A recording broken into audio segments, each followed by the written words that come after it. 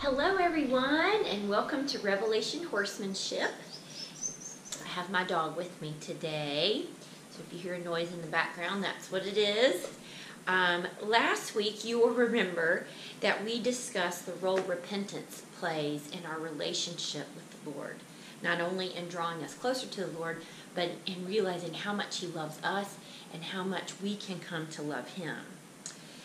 You may also remember that we discussed how repentance works. It's something that when we repent, we don't just repent and then continue to sin, but we repent and then turn 180 from our sin toward the Lord. So the point of today's lesson, or this week's lesson, is this returning to the Lord. So once we repent, it's time to do that 180 and face Him, because He's going to bring us into the proper relationship with Him, and there'll no longer be that barrier of sin. Okay, so you might already be thinking about what we will be discussing today, or what scripture verse. There's a really good one, and it's fairly common. You might be familiar with it, that has to do with repenting and returning, and it's the parable of the prodigal son. So if you will turn with me now to Luke 15. We're going to review this really briefly. I'm going to kind of summarize it, but I want you to read it. So read Luke 15. In fact, this is the only place in the Bible where there is the parable of the prodigal son is in Luke. It's not in the other Gospels. Okay, so Luke 15. Just a quick review. A father has two sons, and the younger son comes to him one day and demands his inheritance from the father.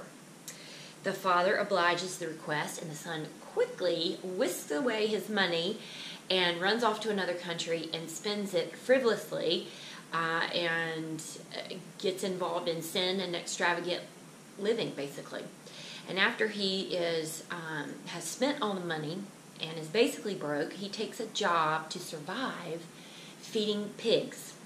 So hungry and broke, he realizes what a bad mistake he made, and he wants to go back to his father and apologize. He hopes that his father will at least accept him as just a servant in his household. So he returns home, and the father welcomes him with open arms, and they have a big celebration. Now there's an older brother in this story, and the older brother is really angry at the younger brother because the older brother has not spent his inheritance. He didn't even ask for it.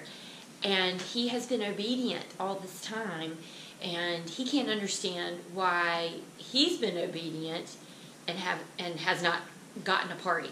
And his younger brother has been so disobedient and sinful and has gotten this large party where everybody is celebrating his return. Okay, so that's kind of it in summary. And what we know about this story is that it is a parable, and oftentimes Jesus used parables to explain a spiritual point. So the spiritual point of this story is really emphasizing our relationship with the Lord, that no matter what we do, no matter what sin we commit, the Lord is always there welcoming us with open arms when we repent and return. That's basically the gist of this. So a couple of things to note about this story that I found interesting. One, in Jewish society, there were rules about, laws really, regarding how inheritances were to be divided. So in this case of two brothers, the oldest brother would legally receive 2/3 of the inheritance, and the younger brother would receive 1/3. And they also wouldn't receive the inheritance until their father passed. So isn't it interesting that here the younger brother is requesting his inheritance, and the father is not even dead. He is not even passed. And he is going to him and saying, hey, I want what's mine. Give me what is due. And not only that, but when he gets it, he spends it unwisely, and he engages in sin. So in this story, the father obliges the son and and gives him the money. He indulges him.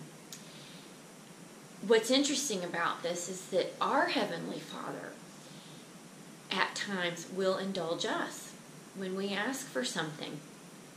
And we have the potential to also misuse our blessings and His provision for our own glory or for our selfish endeavors. But the Lord, He gave us freedom of choice, and sometimes He'll indulge us knowing that we are going to learn a great lesson from it. So sometimes just because we may receive what we thought we wanted doesn't always mean that it's the right way to go.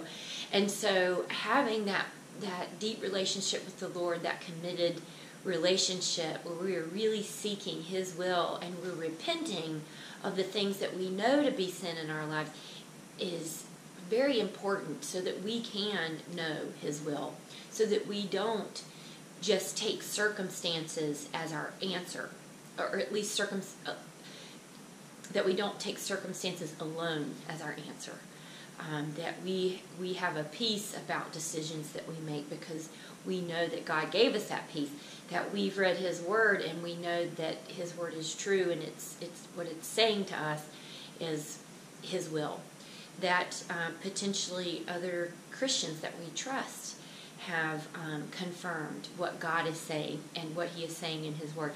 Not just circumstances, because we can ask for things that will get us in a lot of trouble, and He may give us what we want sometimes so that we can learn that lesson, but we don't have to learn that lesson that way. We don't have to learn it the hard way.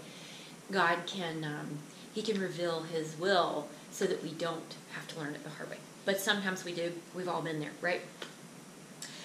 The second thing that is important about this parable has to do with repentance, which is why we studied it last week, because what we see here in this parable is that true repentance has to happen before we can return.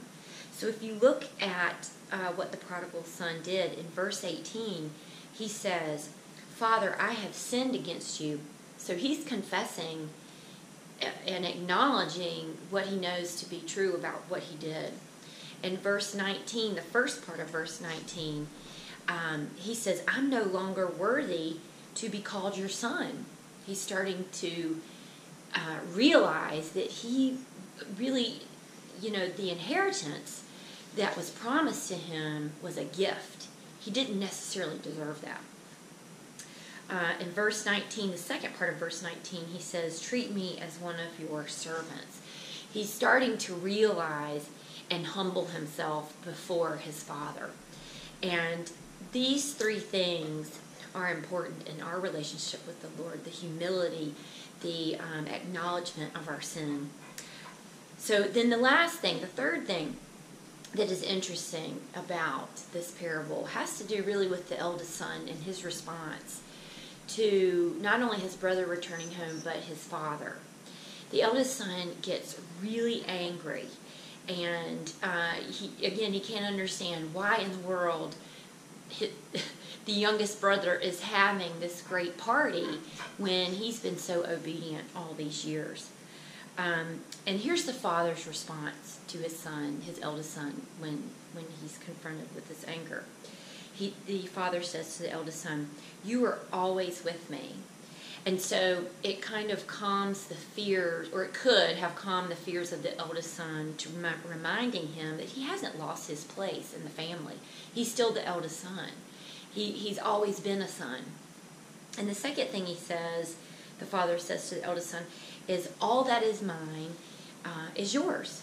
And so he again comforts the son, saying, "You still have your inheritance. You haven't lost that. It's always been there. It's always been waiting for you." So, for your homework, I thought it would be interesting for us. I feel like I've done this before, and maybe that's why it came to my mind. And I'm going to do it again with all of you. I want you to think about where you are in your life today. Wherever you are, which son do you relate to the most where you are today? Do you relate to the eldest son who is so angry, who's done everything the right way, and then he's watching his younger brother get all the accolades for running off and doing bad and then coming home? Are you able to relate to him more, or are you able today to relate more to the youngest son? Maybe you have in some area of your life strayed and you feel like you can't return. Maybe you have strayed and you have repented and you've returned, but you still have some guilt over that sin, which the Lord doesn't want you to have. But those are just some examples of possibly being able to relate to the youngest son.